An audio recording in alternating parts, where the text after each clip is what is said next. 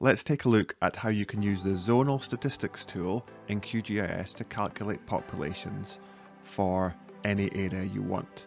Now this is quite similar to how you can use the NASA CDAC population estimation service to calculate populations. So if I zoom to roughly the Mexico City area, we do have an official boundary for Mexico City, but if I want to go on here, I can create any shape I want to. And this is quite useful because sometimes we want to know populations of areas that do not match administrative boundaries. And this population estimation service is calculating the population for the area I just drew.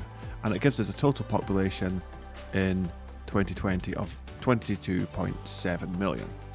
Now, this uses one data set, NASA's CDAC gridded population of the world, but there are many sources and you can do this in QGIS. So I will show you how. The first thing you need to do is go to WorldPop, and we're going to get some data here.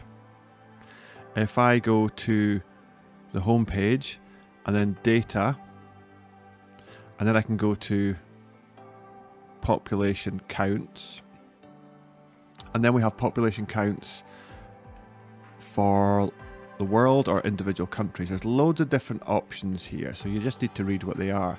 But I'm going to choose the unconstrained individual countries 2000 to 2020 at 1 kilometer resolution.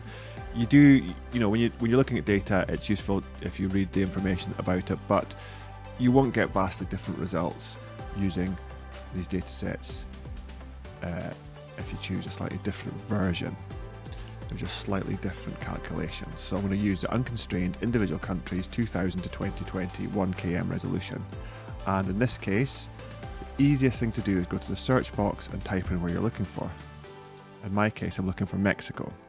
You can get data for individual years, but I'm going to go down to 2020, hit the data and resources button, and I see the data, and the one I want is the aggregated TIFF. So the TIFF file is a raster data set. The XYZ zipped file is points, individual points with population data in it. So I'm going to click on the TIFF. I'm going to save it to my own computer now. Okay, because I'm using Chrome, it has downloaded and it shows me it in the bottom left of my browser window. So I can just drag and drop it straight in to either the layers panel or the map canvas. And my data appears there. What can I do here? Well, I will just view QGIS. There's a couple of things to say. If you want to add the data a different way, you can do it via the Open Data Source Manager button and then raster and then browse to where your file is. But I just like to drag and drop. Don't worry if you see a really high value in the layers panel, that's not a problem. You can just zoom to any area, and if you use the eye information tool and click on the map, on the right hand side you'll get a value of the population in any given cell. But because it's all black at the moment, it's hard to see where the people are, so I'll double click on it. I'll change it from single band grey in symbology to single band pseudo color. The maximum value here, I would just typically change this to 20,000, and then I'll hit apply and OK. And then we have a much better sense of where the population is. I'll do that again, and let's just change this maximum value to 5,000 and hit OK. And if I zoom in to, say, around Mexico City and click any individual cell there, we can see that in band 1 it says how many people are in that cell.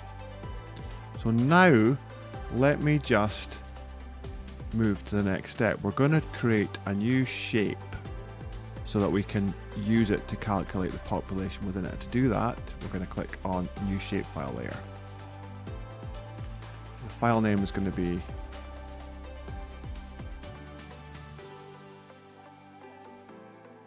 I'll call this one Mexico shape 1. I'll save it as a shapefile, that's fine, hit save. Geometry type is going to be polygon. I'll leave it as a default coordinate reference system, and I'll click OK. And now I'm going to edit this shapefile by selecting it and hitting the toggle editing button. You can right click a layer and choose toggle editing instead if you want to. And now I'm going to use the Add Polygon Feature tool, and I'm just going to left click, click, click. So I'm left clicking, just like drawing a shape in PowerPoint or whatever. I'm left clicking round all these settlements because I want to calculate the population within them. Okay, so I'm doing this, and then when I'm finished and I want to finish the shape, I right click. I can enter any number in the ID box. I'll just hit 1 and I'll click OK. And the last thing is to turn editing off. You can either hit the toggle editing button, or you can right click on a layer and choose toggle editing. Then hit save. I'm just going to double click on my shape because I want to have a transparent fill, and I just want a bright outline so I can see it on the map. Okay, so now I want to know what the population is within this area. To do that, I'll just turn on the processing toolbox via the little cog button, and I'll type in zonal. Oops, spell it correctly. Zonal. Zonal statistics. It's part of the raster analysis toolbox. So I'll double click it. The input layer is Mexico shape 1. That's the shape I created. The raster layer is the Mexico population data. I can leave the next one blank, or it's got an underscore in it, so that's fine. Statistics to calculate. I don't want to count everything here. I just want to count the sum because I want the total population. I don't want the mean population of each cell. I could add the count, but in this case I just want the sum. But you can see you've got a lot of options there. And then I am going to save this to a geo package in my files folder, and I'll just call it Mex Urban Population Test. Save. I'll usually put in the same name into the layer name box, but if you leave it as output, that's fine, it doesn't matter. Click OK, and I'm going to run this, and it should be very quick, and we get a new layer. And if I open the attribute table for that layer, what we get is in the sum column, we get a value. Now, if you look at that closely, it says 31,952,318. And last of all, let's just label this. So I will make it a transparent fill with a white border. I'll go to labels, I'll go to single labels, and we're going to label it with sum, but what we're going to do is click the expression box, and we're going to type in format underscore number, open bracket, and decimal places will be 0. And what I'll do is I'll type in population in single quotes, a space after it, colon, space after it, single quotes, and then I need to put in the string concatenation operator, and I'll click OK. I'll change the font to white, and I'll click OK. And the last thing I think I probably need to do here is just to make this text bigger. So let's make it size 16, bold. And finally, I can move that.